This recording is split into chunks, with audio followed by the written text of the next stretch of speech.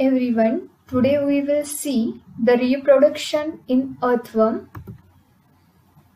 The reproduction is the process in which the new individual is formed from the pre-existing one.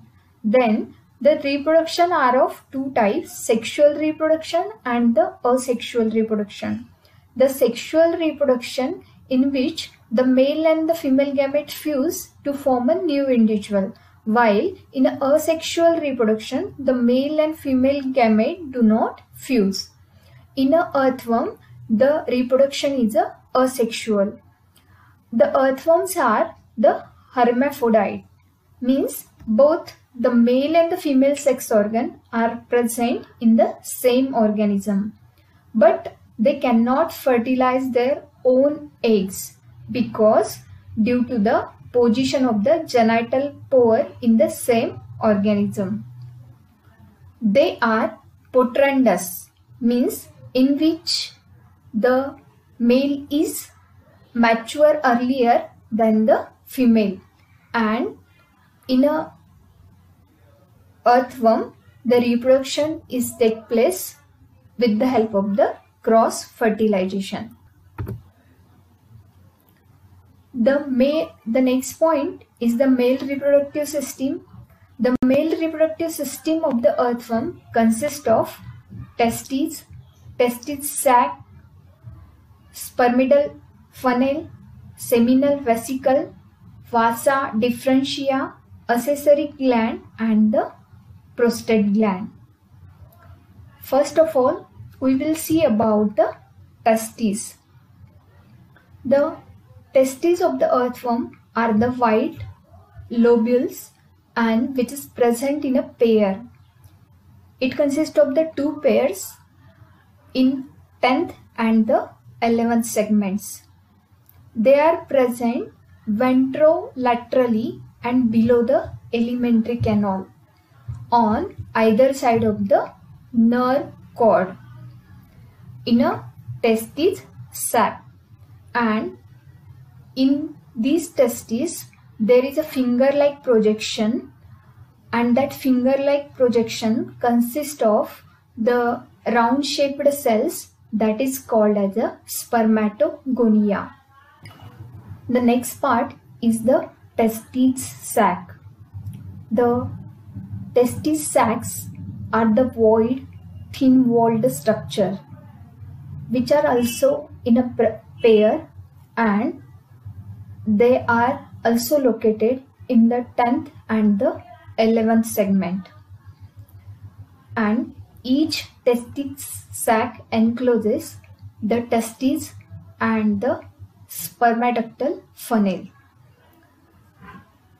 The 10th segment sac communicate with the seminal vesicle of the 11th segment by a tubular connection, and the 11th with the 12th segments. The 11th testis sacs is larger in size than the 10th one because it encloses the seminal vesicles, because the seminal vesicle are present in the 11th and the 12th. So in a 11th testis sac which encloses the testes, spermatical funnel as well as the seminal vesicle, so it is larger in size as compared to the first one. The next part is the seminal vesicles. The seminal vesicle is also a white color, wider part, which is a large part and which is also in a pair, and which is present on the 11th and the 12th segment. It is also called as a septal pouches because which is originated from the outgrowth of the septum.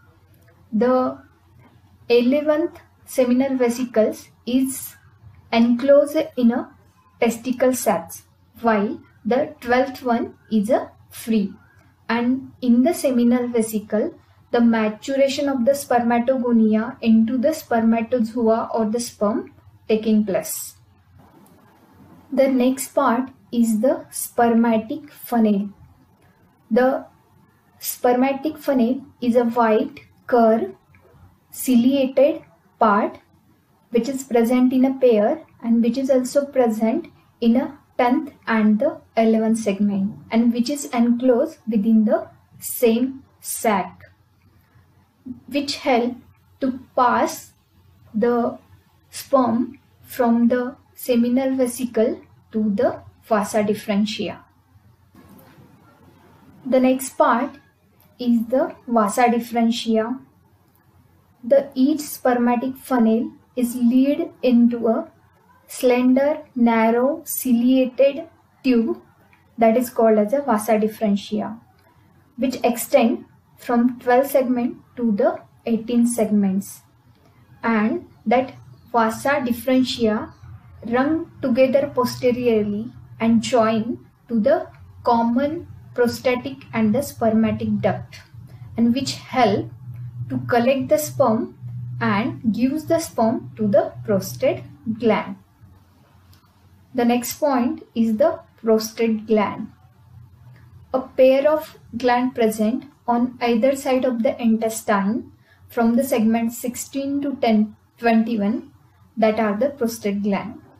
The prostate gland consists of the number of ducts. That ducts join with the two vasa differentia to form the common prostatic and the spermatic duct, and that common prostatic and the spermatic duct open into the male genital pore in the 18 segments, and these prostatic glands secrete the prostatic fluid which help to make the sperm motile.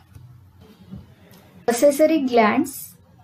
In the earthworm, there is again the two pair of the accessory glands are present. That glands are present on the 17 and the 19 segments. That glands are the fluffy masses. They open to the exterior by a number of ducts on the genital papillae on the 17 and the 19 segments. The secretion of the accessory glands help to unite the two worms during the copulation. That is called as a pseudocopulation. Pseudocopulation means self-copulation. That is the term which is used for the self-copulation. The last part of the male reproductive system of the earthworm is the male genital pore. The one pair of the male genital pore present on the 18th segment of the earthworm. Thank you.